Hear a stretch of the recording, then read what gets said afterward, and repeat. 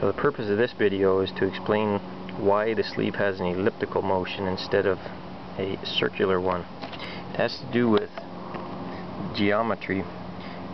This view here, you're looking at the sleeve from the top. You've got the drive ball. The drive ball itself is in the purple. The outer housing of it is green. The sleeve is the dark blue. I've only shown half of the sleeve pin here on this side, and on the other side in light I've shown the full sleeve pin.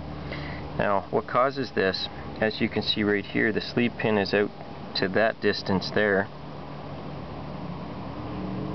but when the sleeve rotates to the side, as you can see here,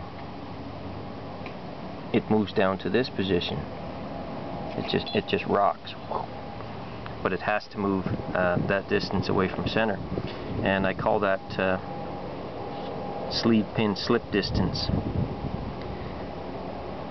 and it results in a loss of motion, so that you end up with an elliptical shape to the sleeve motion instead of perfectly circular. If there was no slip, it would be a circular motion, but there's always going to be slip. It's just one of the little intricacies of the sleeve valve design. Anyway, hope that explains it. Here's another view here. This is the sleeve drive setup on my sleeve valve lawnmower. You can see once again the sleeve is the blue and the ball is purple. I had to pick a windy day to do this.